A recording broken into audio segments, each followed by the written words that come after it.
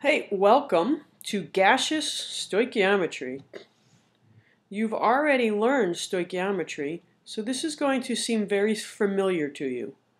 Okay, so we're going to talk about stoichiometry, where we use our mole-to-mole ratios from our balanced equations, but we're going to do it specifically for reactions that have gases. Okay. Previously, we got our moles from grams, or we got our moles from molecules or atoms, or we may have gotten our moles from liters if our gas was at STP. Okay, so what we'll do is we'll review this one first, because it's really gaseous stoichiometry, because it's stoichiometry with a gas, and then we'll look and see what happens when we're not at STP. So let's think, for instance, about the reaction between aluminum and sulfuric acid. Okay, this is a single replacement reaction that hopefully you recognize. The aluminum kicks out the hydrogen and it makes aluminum sulfate.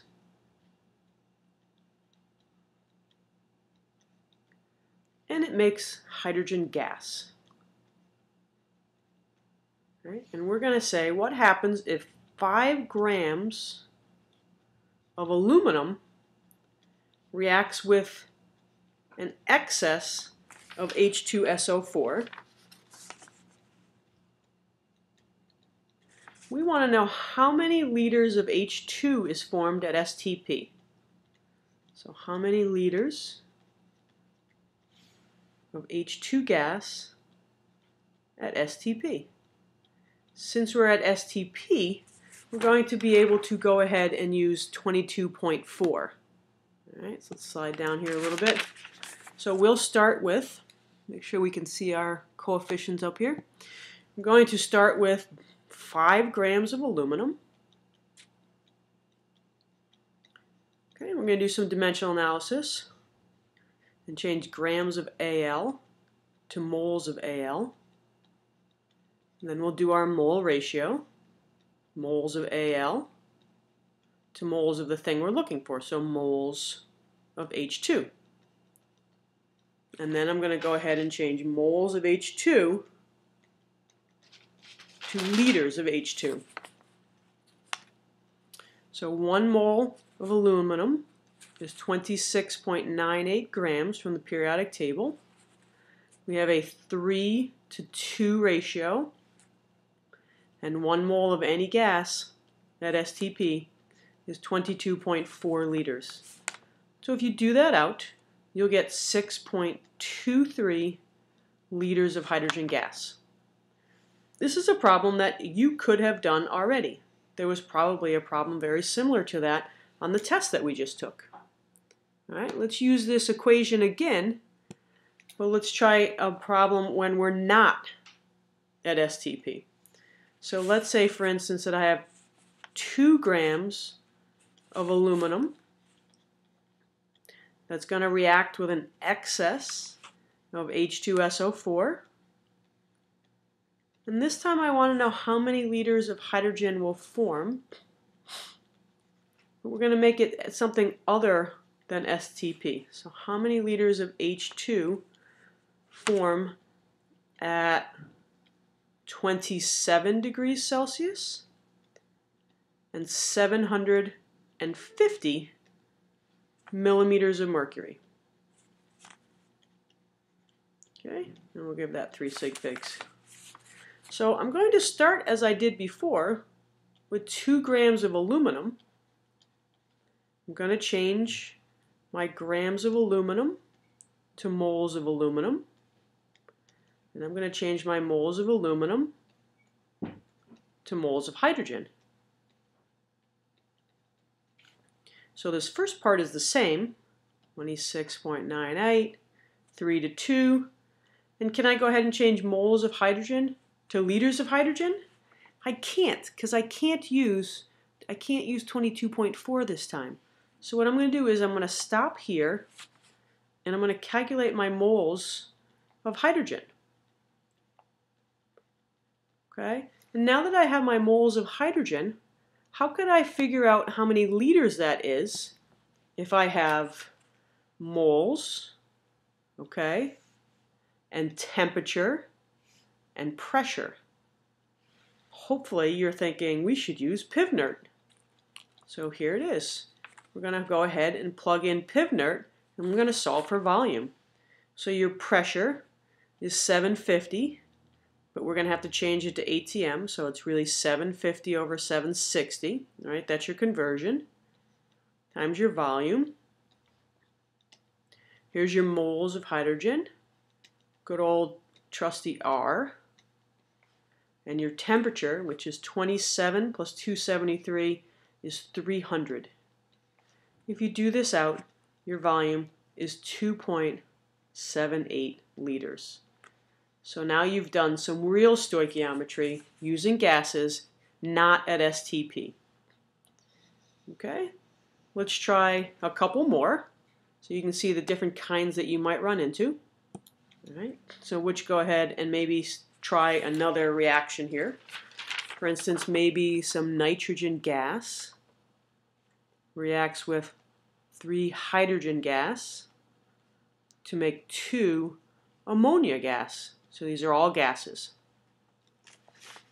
And we're going to say that 250 milliliters of N2 gas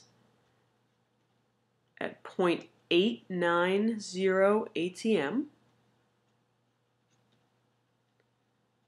and 25 degrees Celsius is going to react with an excess of hydrogen. Okay, so no limiting reactant or anything. Okay, and we want to know how many grams of ammonia is formed. So this is kind of the opposite of the one we just did.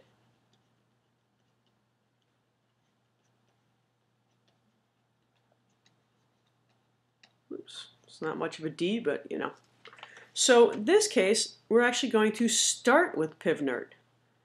And we're going to use that to find our moles of nitrogen, because that's what we have, the volume of nitrogen and the pressure of nitrogen.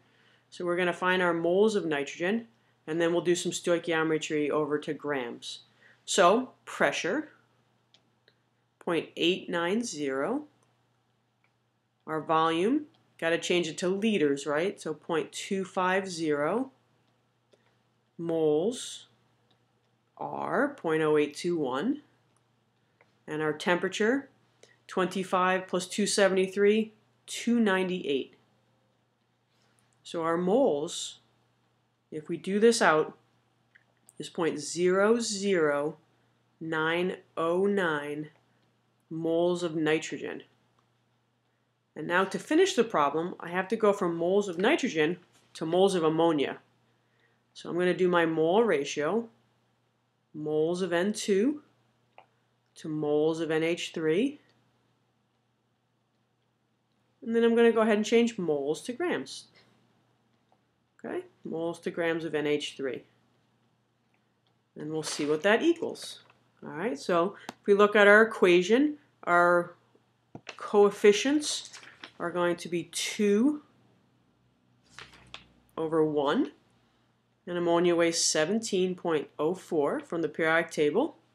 And this comes out to be 0.310 grams. Oops, and you're all set. Okay. All right, let's do one more. All right. Let's pick zinc and have it react with hydrochloric acid to make single replacement reaction. So zinc chloride and hydrogen gas. Okay, and the only twist that I'm going to add to this one is we're going to collect our hydrogen gas over water. Okay, so remember there's an extra step there.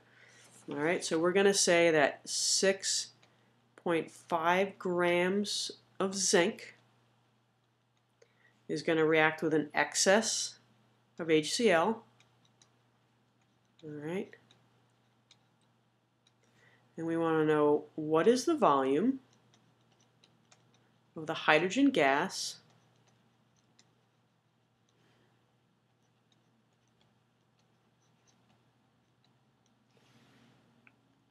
collected over water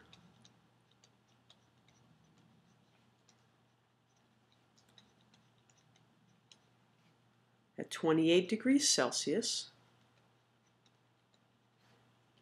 and 785 millimeters of mercury. Okay, so the point of this question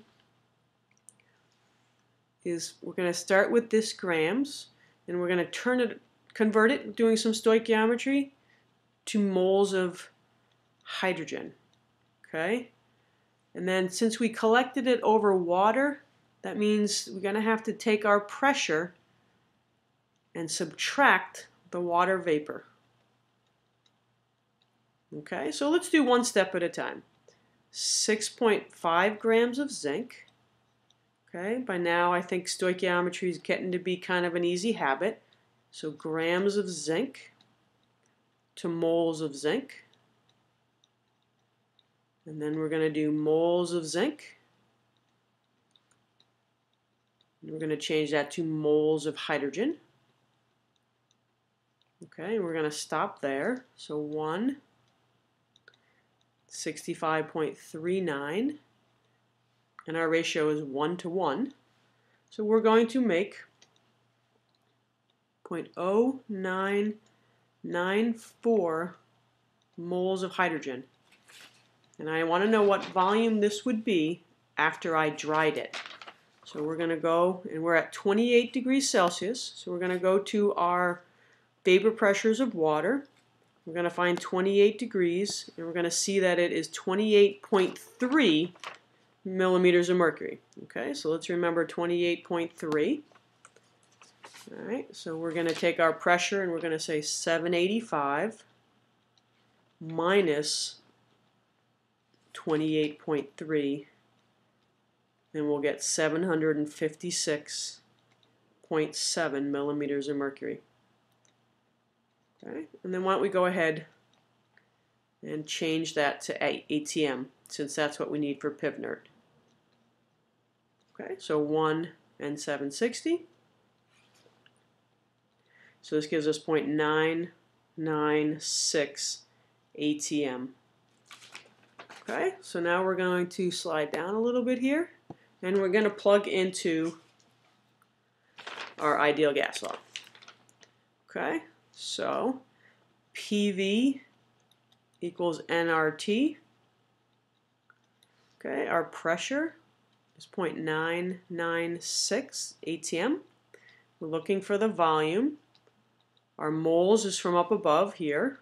Okay, so 0.0994, 0.0821, and our temperature was 28, and 28 plus 273 is 301. So if we do all of that out, we get a volume of 2.47 liters. And those are the kinds of problems that you might see doing gaseous stoichiometry. Okay? When you come to class tomorrow, we'll do some more problems in groups, and we'll make sure you get enough practice at this. Okay,